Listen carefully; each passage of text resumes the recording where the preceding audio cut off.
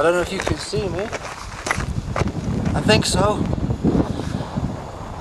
Here I am at Rongpu Monastery, about 2 hours walk from Mount Everest. It is the highest monastery in the world, and I'm sleeping here for the next 2 nights.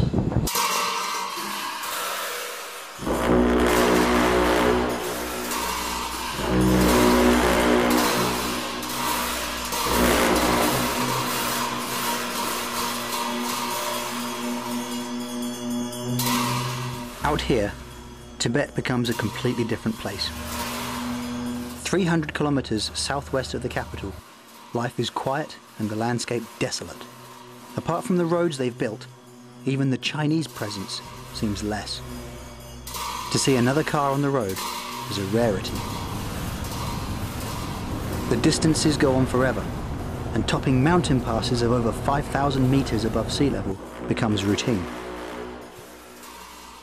Each time, the summit is marked by bristling prayer flags, placed in the most precarious of places, and which the Tibetans believe launch prayers and mantras into the air to be spread to all living things by the wind.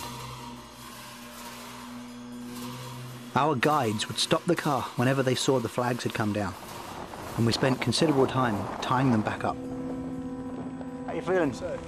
Well, a little off, but all right. Going down the road towards Everest, we stopped up here with a bunch of prayer flags. We're good 4,000 some odd meters in the air. Heading down to Lhasa. Heading down to Lhasa, which will be nice. And yeah, doing all right so far.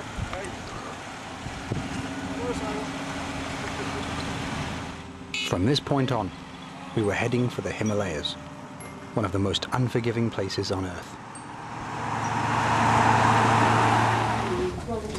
Our first stop on the way to Everest was Lhasa, a small, friendly town visited mostly by travelers going to and from Nepal. As usual, we were made very comfortable and were given the last proper meals we would have until we were through the mountains. All right, well, here we are in Lhasa, enjoying some very nice lunch. After this, we head on to Tengri, and after Tengri, we head on to Rongpu, where we'll be staying for hopefully the next 2 nights. And it's on to Jangma, and then it's out of Tibet. So far, so good. Straddling both sides of the Himalayas, the Everest Nature Preserve covers 34,000 square kilometers of land. The altitude doesn't seem to be affecting me at the moment. Possibly because it's waiting till tonight to strike, but I feel very good actually. Just a few hours up the road, when we caught our first glimpse of the tallest mountain on the planet. Well, that's unbelievable. Yeah, that's it.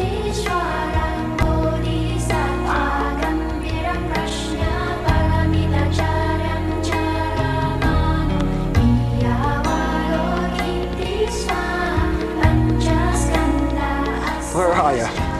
Well, I don't rightly know, but I do know that off in the distance all the way over there, with all the clouds coming off, is Mount Everest. Oh, really? Yeah. Was that somewhere you were intending to go, or is that just... Yeah, we were intending to go there. Oh. To be honest, where the hell else are you going to go out there? That's right. So, wow. That's where we're headed, right there. Although we were still hours away from the base camp, Chinese rules stated that we would need yet another permit to get any closer. This is Tengri. This is the place where we need to buy our ticket to continue any closer into the Everest Nature Preserve.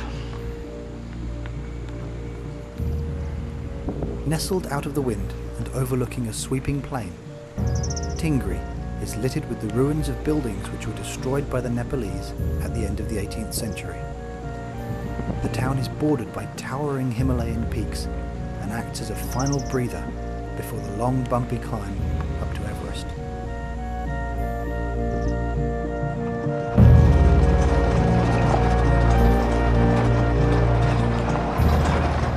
Having secured our permits, we pressed on up the road, twisting backwards and forwards, and once again scaling truly dizzying heights.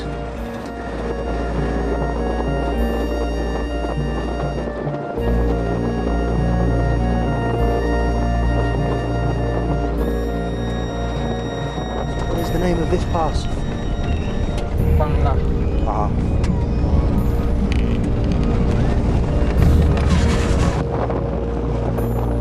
First you gotta drive 4 hours up this road, and you're already wishing to God you were dead then. Well, that 4 hours is the final 4 hours. We would have did like 15 hours before that. Yeah.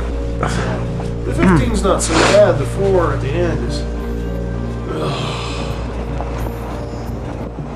is... Slowly, the gigantic white shapes on the horizon inch closer.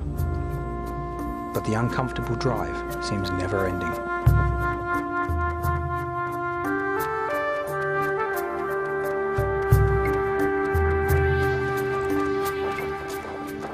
When we finally reach the top of the Tong-la Pass, however, we are presented with a stunning view of 5 of the world's tallest peaks, with Everest itself standing proudly over them.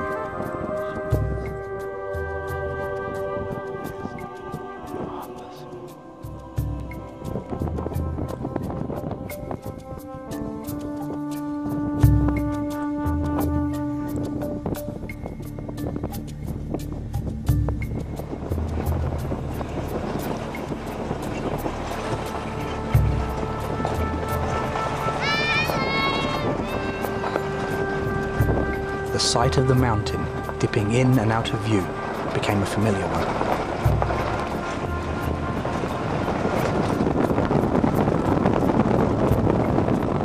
Before we knew it, we turned a corner and found ourselves staring straight down a valley at the north face of Mount Everest.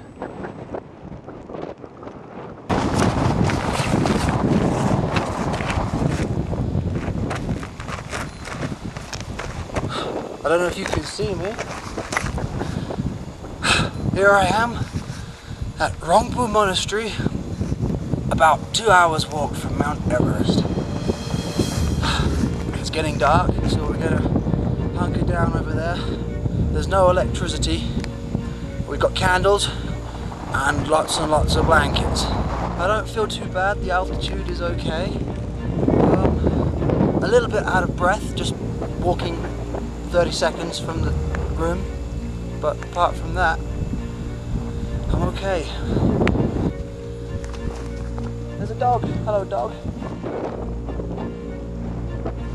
Oh well.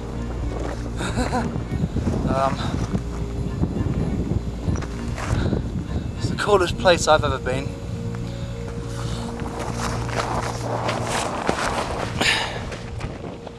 But as night began to fall, so did the temperature.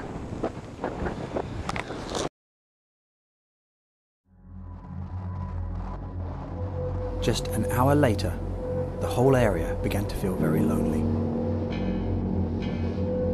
And with the mercury creeping past the -20 mark, we sought shelter inside the monastery.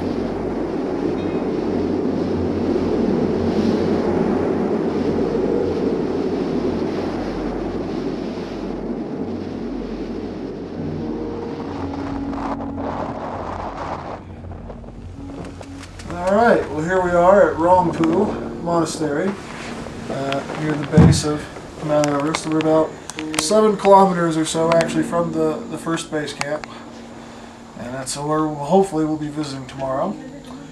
We're staying in the monastery guest house, and no, all these blankets aren't for comedic value. It is actually that friggin' cold here. So I'm sleeping in all my clothes, including my boots, and my gloves, and my big warm coat. So, right out the window there is Everest itself, and it's a beautiful sight. We're all damn glad to be here.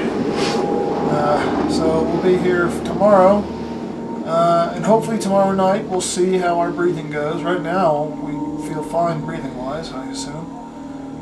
No headaches or anything. So I'm not coughing up any pink stuff. That's good. So this is where we'll be for the night. If I remember correctly, I saw a sign back at the checkpoint that we first had to stop at, which said that during the day it was going to be 6 degrees Celsius and at night it's going to be... Oh, hello. Thank you very much. More blankets. Here is fine. Thank God we got more blankets. I was a little concerned with the 4 I already have on top. Luckily, we should be okay now. There's no electricity. There is an electric light right there, but it doesn't work. So I got a candle, and I got a candle. So we are back in the 1800s for damn sure. We won't be anywhere else except maybe somewhere with central heating. Anyway, hopefully we'll not freeze to death in the night or get eaten by Yeti. We'll see you again in the morning.